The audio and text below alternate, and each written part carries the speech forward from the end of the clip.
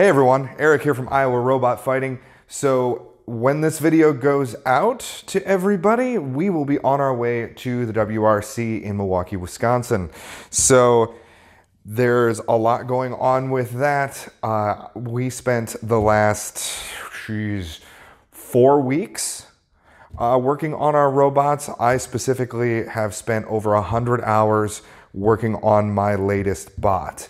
And without further ado, say hello to Bad Touch, my latest and greatest bot. So as you can tell, it is a horizontal spinner design, just like Cowboy was. It still uses a similar wheel type. However, I will go more in depth into this build later in this video.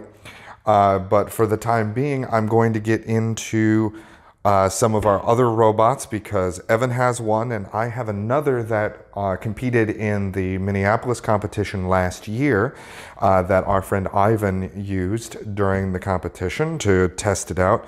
And then I'll go into why I swapped away from Cowboy.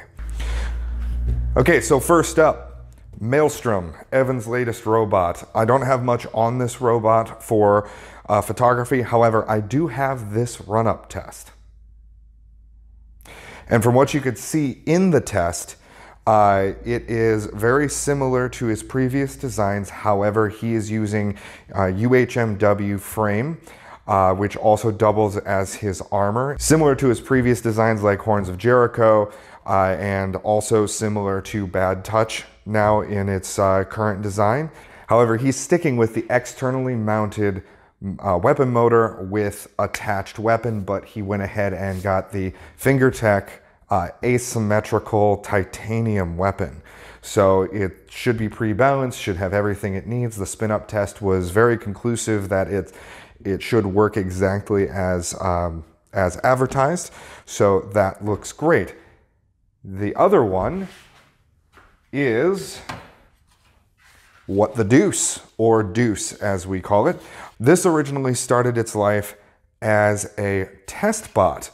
It is a UHMW solid block that we milled out to create a solid body design with internal based wheels, the potential to run on its roof, but really doesn't, and then covered in an aluminum or steel armor. Now that armor really doesn't do much.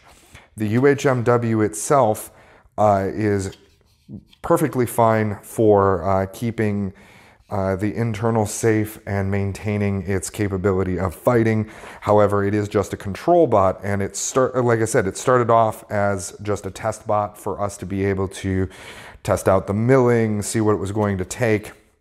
But we went ahead and had Ivan run this at the competition, and we had a handful of issues.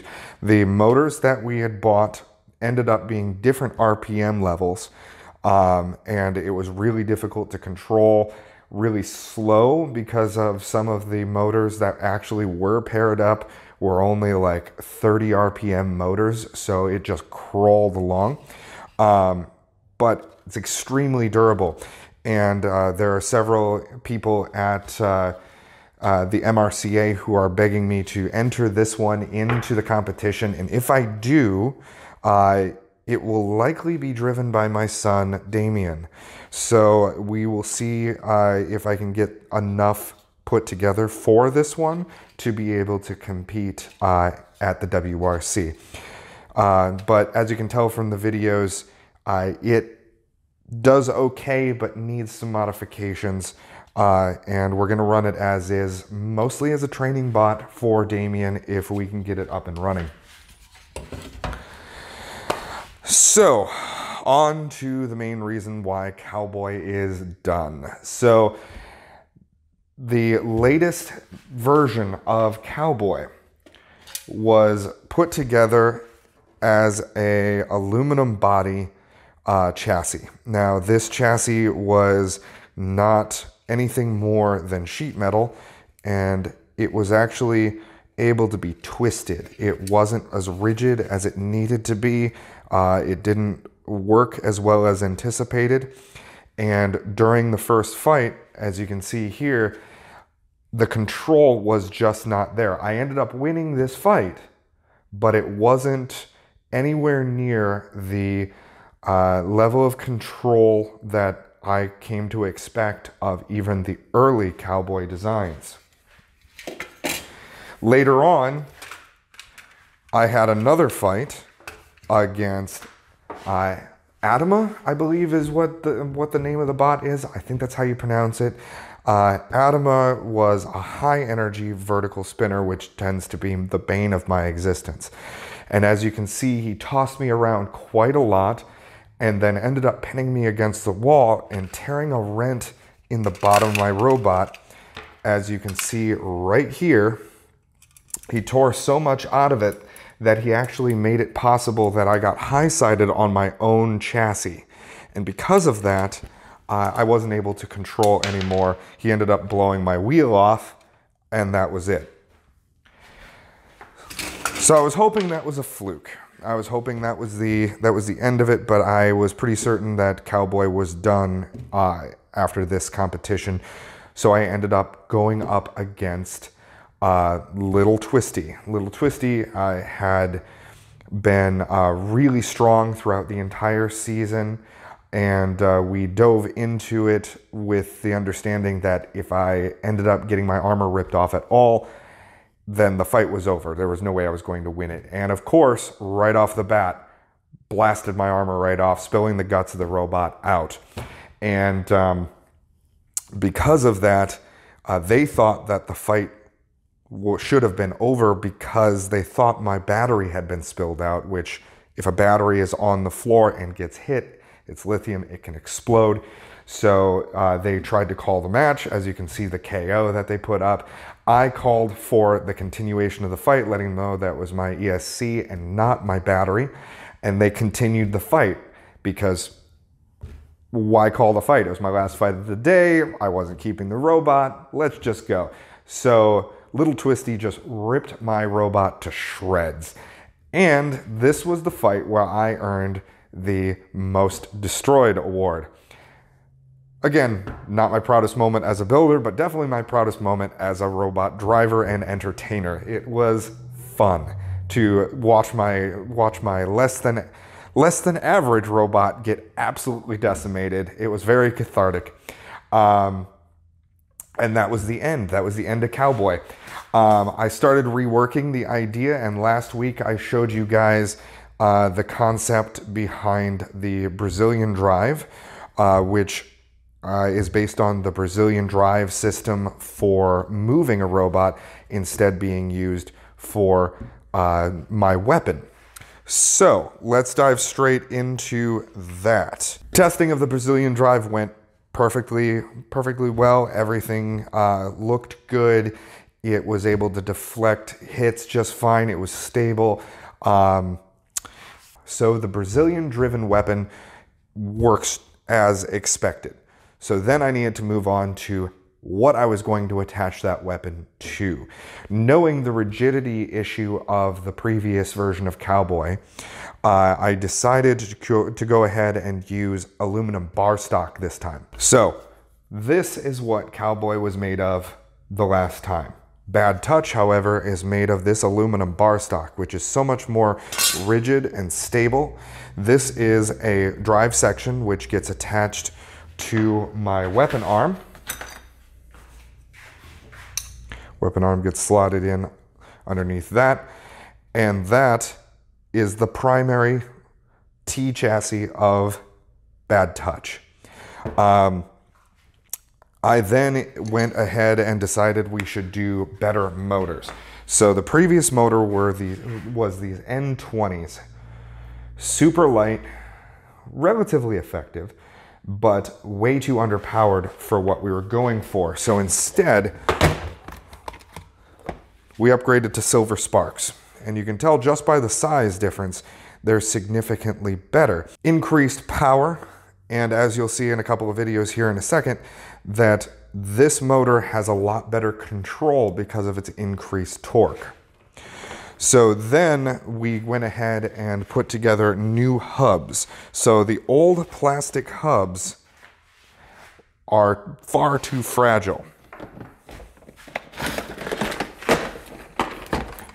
So I moved on to creating aluminum hubs, which then the wheels are actually secured to via super glue.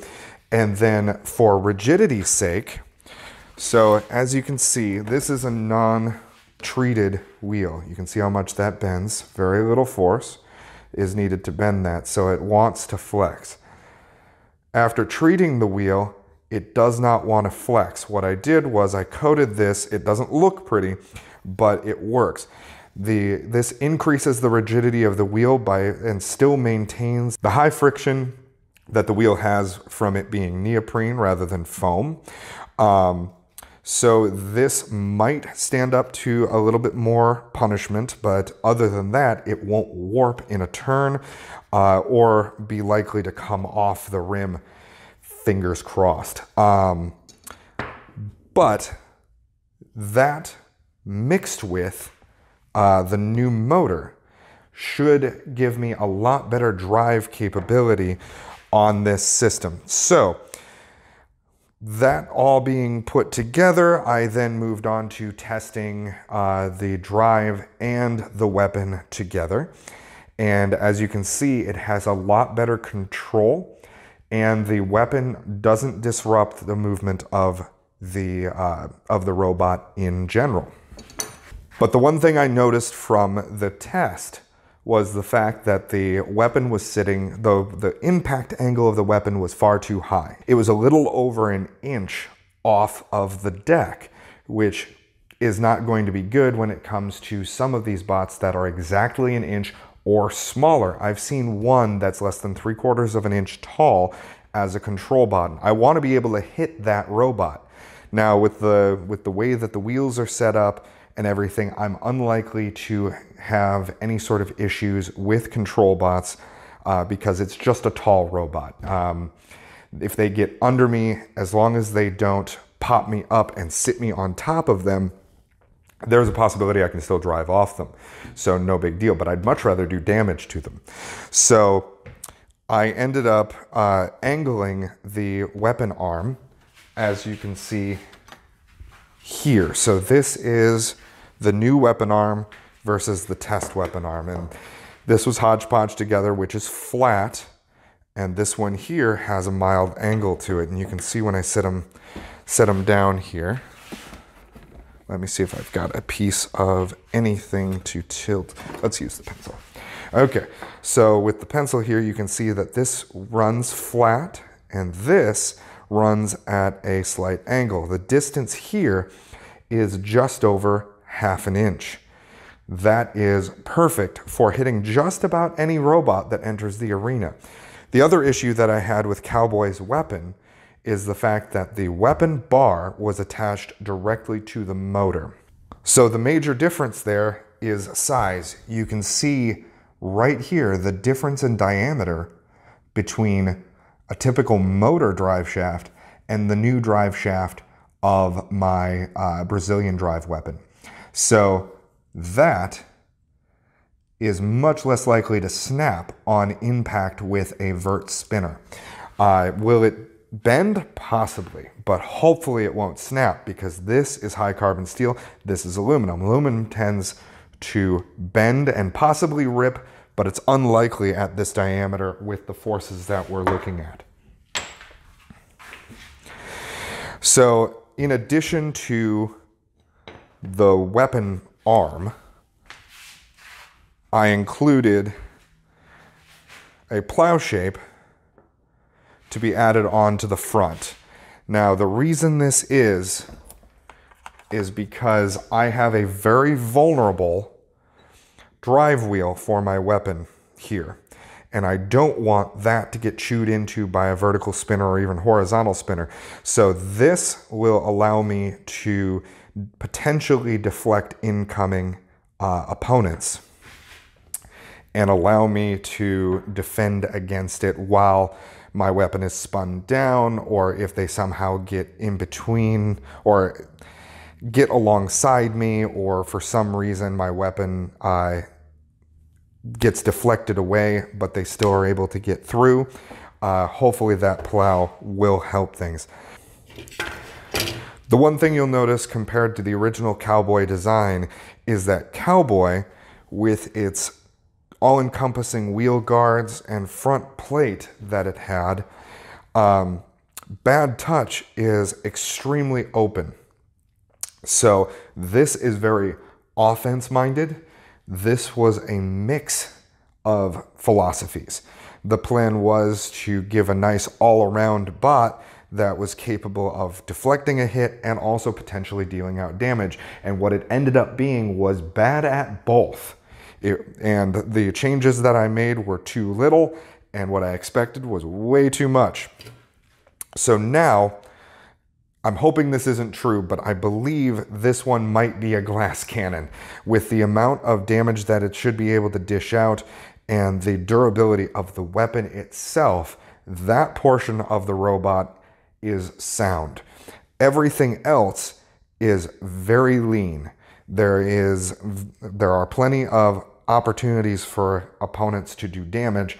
However, with the increased drive capability between the wheels, the motor, and the ESC that I brought in after the fact, which is a twin ESC, this has a lot better control. So hopefully I'll be able to avoid and deflect with my weapon and with my spikes here out the back, which if I face my back towards the opponent, they're less likely to get access to my wheels. They might chew into the rear of my robot, which is 16th inch aluminum, but isn't the super thin aluminum sheet metal that the original Cowboy was. So with the plow and the spikes, those are my only defensive capabilities on this robot.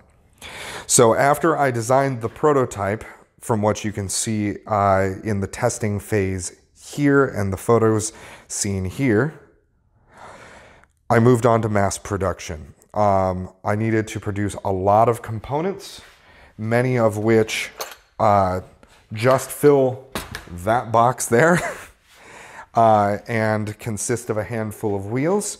But I was able to modify two existing weapons from Cowboy, which I then mounted on using a similar hub system for the wheels. It's just an aluminum block that the weapon is screwed into. I went ahead and painted the high carbon steel blades that are donated from Cowboy. So I have two weapons just in case one fails. It's possible that I could have a catastrophic failure of a weapon due to the fact that I had to drill these blades out, which took a significant amount of time. You can see this high-speed, sped up footage here. This is a 40-minute drilling process just to get a hole big enough in the high carbon steel to be able to run the axle through. That doesn't include the holes necessary to mount the actual weapon to the block. Then I moved on to painting. Like I said, I painted the high carbon steel blades, and all of my components that are primary components are all painted the red and black color scheme.